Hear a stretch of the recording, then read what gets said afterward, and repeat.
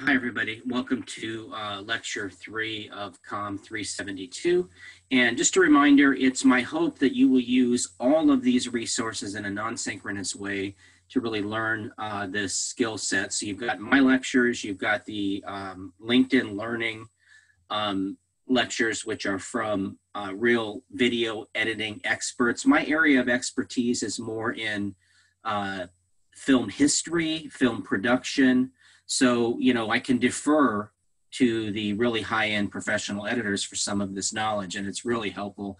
And then, of course, the textbooks as well. And so this path that you're on this semester, really, if you use all three of these well, I have no doubt that you all will be really skilled video editors by the end of this 15-week journey. So please make sure that you're keeping up with all of these things, then use the live synchronous class time to ask for clarity, ask any questions, that sort of thing. So I'm picking up with lecture 3 about the Adobe Premiere Pro workspace.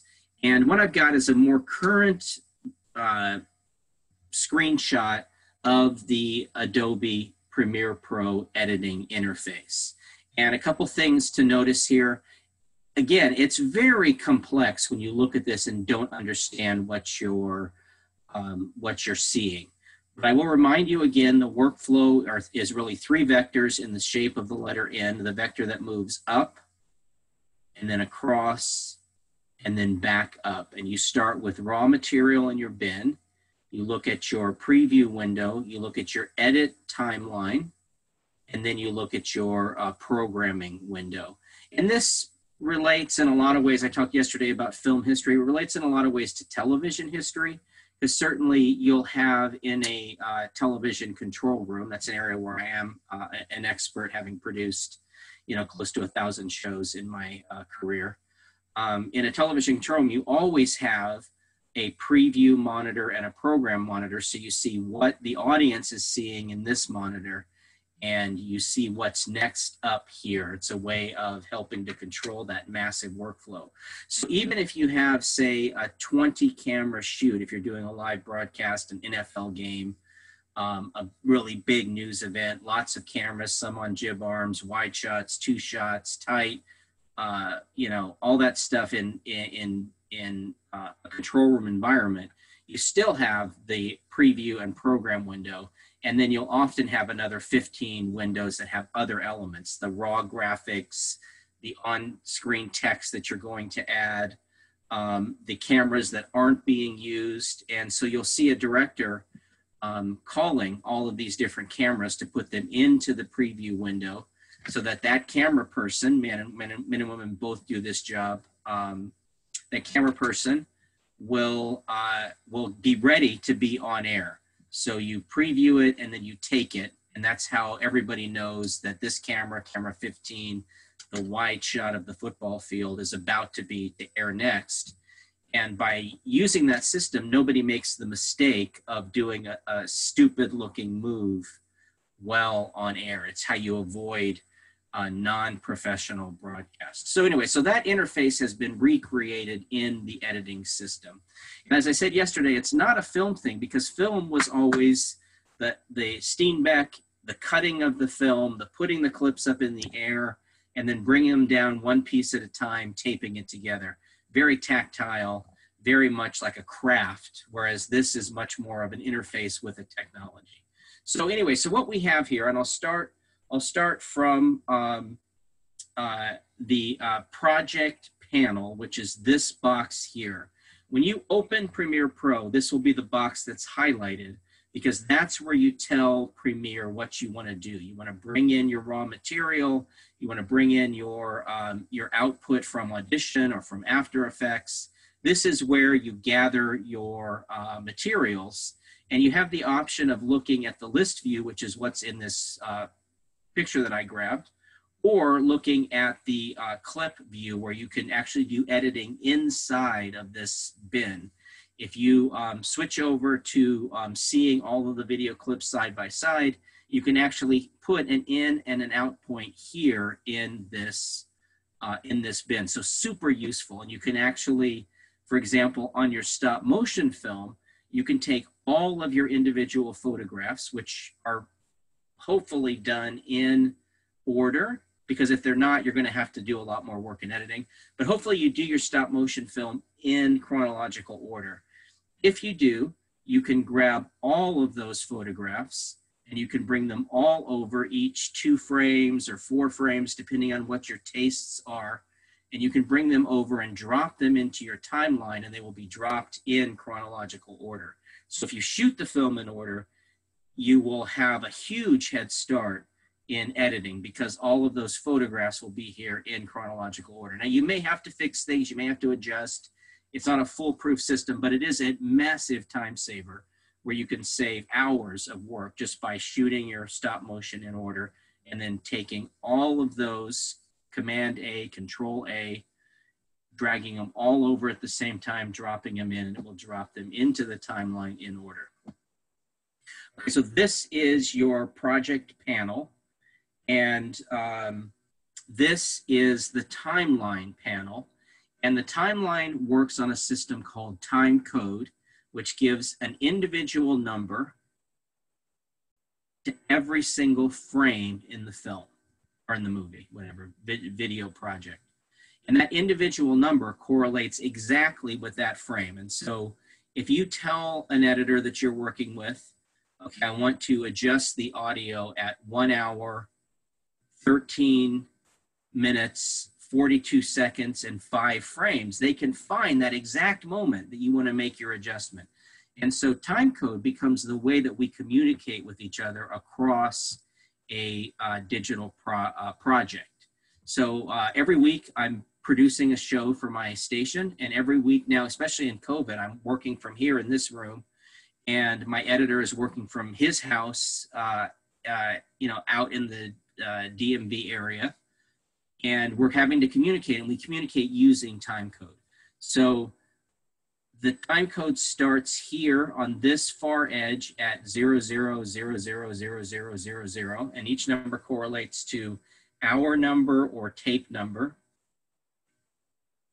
shoot number, then minutes, then seconds, and then frames. And you can decide what frame rate you're going to use. Are you going to use 24 frames a second, which is the traditional film standard, again, from the analog film era. Very early in the analog film era, it was first thought that 18 frames a second was the right amount of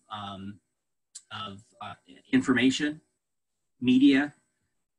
And it's cheaper to do 18 frames a second in the analog era than it is to do 24. You use a lot less film stock. You use basically 75% of the film stock.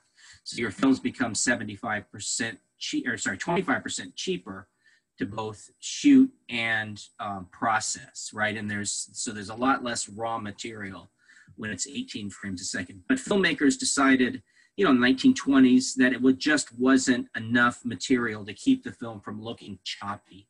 They thought that there just was a little bit, it was a little bit rough, and there was not enough persistence of vision for 18 frames a second.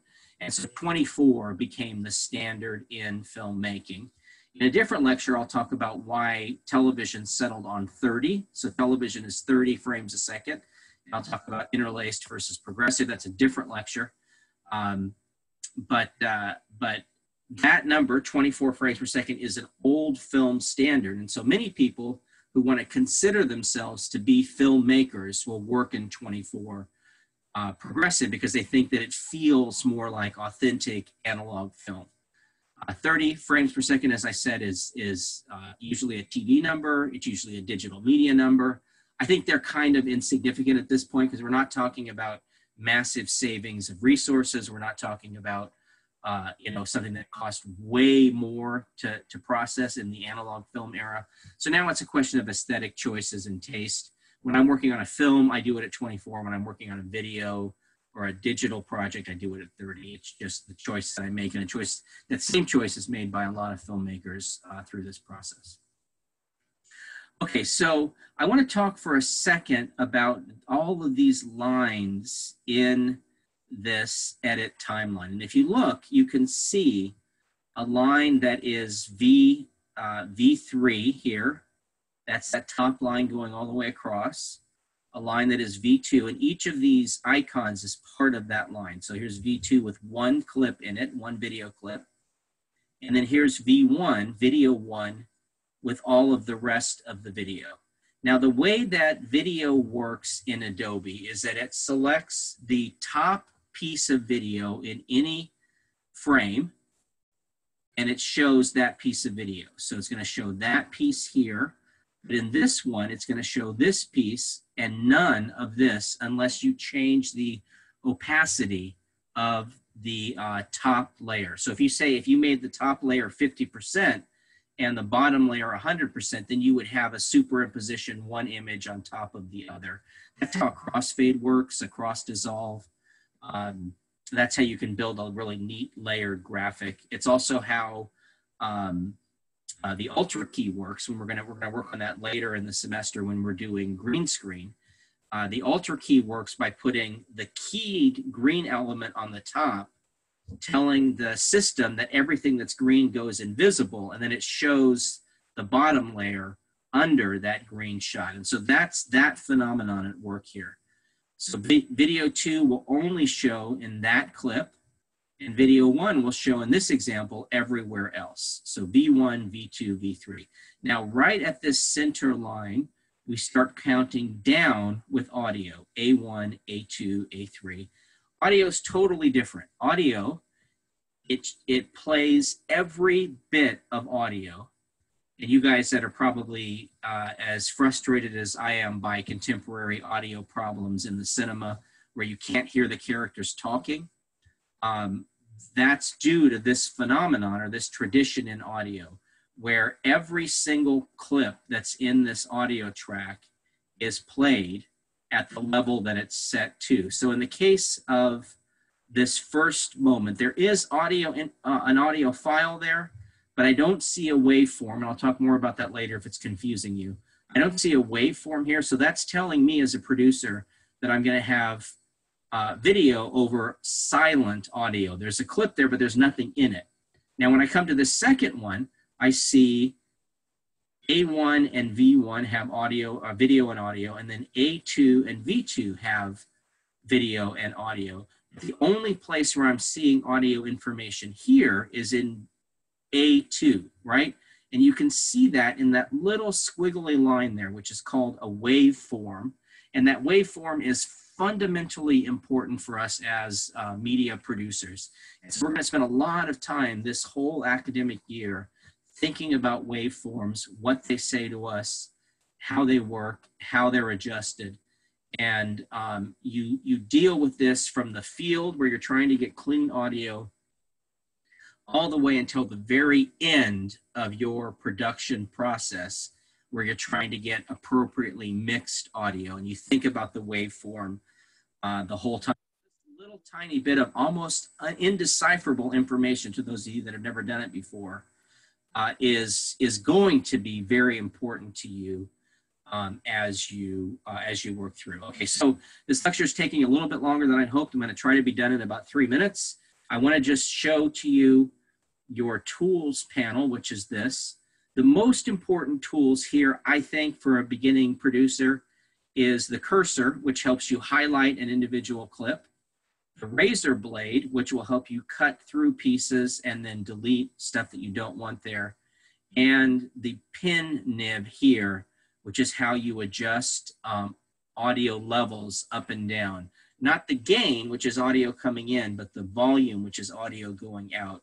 And this little pin nib here in the audio tracks helps you to mix between spoken dialogue, music, sound effects so that you get an appropriate mix of audio tracks in there. Okay, so our source monitor has a couple of very useful tools. You can see here, for example, in the source monitor, the in point, or the letter I gets that as well, and the out point. And that is how you can pick a clip to bring from your source monitor into your timeline or into your movie. So the in and the out point are vitally important. And then you've got two little icons here that are really useful. This is the video only icon, and this is the audio only icon. So if you want to bring something into your film that's just audio, like say you have the sound of an explosion, you want to keep that sound, but you don't want the shot, or you have, say, you're working from a 2-shot and you have the sound of an actor talking, but you don't want to bring in the picture of that actor in close up, you can bring just the audio with this tool and just the video with this tool. So those are the 4 most important tools for beginning producers in this panel. Those 2 and those 2, in and out, video, audio. Now, if you want both, you simply click in the center of this image anywhere and drag it into the timeline, and it will bring that clip from your in point and your out point, audio and video sync together into those timelines, into the timeline, and it'll be locked together until you unlock it. So it comes in sync, it stays in sync through your edit until you say, move these out of sync, delete the audio, that sort of thing. We have the playhead here, which in the old days was called a tape head because we used to cut using tape. And wherever that playhead is, you'll see the time code for that exact moment there. And then in the program monitor, you'll see exactly what's on screen at that exact moment. So this correlates with this space. And you can still do things in this, in your movie from here as well. Like, for example, you can set an in and out point. You can remove material using these tools here. So you can do some editing after you've made your initial decisions in your source monitor. Okay, a couple more things before I finish this lecture. Notice here, these are all of the Adobe presets that move you into different menus and different configurations for the editor. I think you should always work as a default in the editing preset, just because it's the easiest to navigate. If, for example, you get stuck in effects, you're going to lose some of these tools that you need. Now, if you're doing an effect, you want to go over to effects and do that work and go back. It will automatically save your full interface. You won't have to worry about losing something. But where this menu becomes most effective is when you're doing color grading. It will bring up your whole Lumetri color toolkit, which is amazing. It's as if they took all of Photoshop and condensed it into that tab for videos. So if you guys know Photoshop at all, and if you don't know Photoshop, you certainly know from having manipulated images on your phones that these tools are pretty standard across digital media. So things like RGB, curves that you could manipulate, midtones and highlights and shadows, that's standard. That's normal across all digital media. And the other great tab, then I'll finish up this lecture, is the audio tab. And that allows you to do all kinds of work, really simple, easy presets. For example, you can do a quick noise reduction. You can do a quick enhancement of dialogue for either a male or female voice. And that stuff is all available just by clicking on this effects tab. So that is the interface. The last thing that I have to talk about is the audio meters. And I will just say, finally, make sure that all of your audio is peaking at -6 decibels. -6, really between -12 and -6, somewhere in that range. You never want your audio to peak in the red, never, it'll distort. And you don't want your audio peaking so low that the audience can't hear it. So on these meters, you want to see all audio in this range right here, basically green to yellow. Yellow is the target in this case. So that's the lecture about the Adobe Premiere Pro interface. Please, again, watch the videos that are provided by LinkedIn Learning. They're really great. They get more specific even into all of these details. And I will have more lectures coming up, non-synchronous and then in class as well. See you in the next one.